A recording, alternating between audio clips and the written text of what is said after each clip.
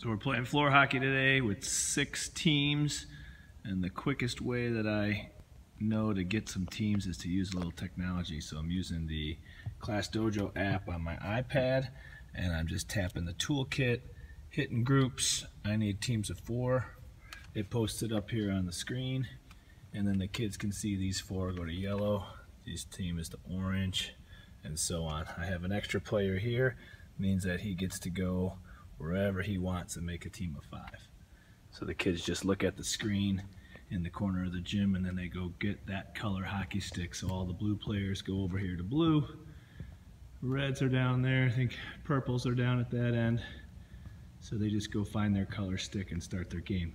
Then we start the timer, and we put 5 minutes on the clock. We play a 5-minute round.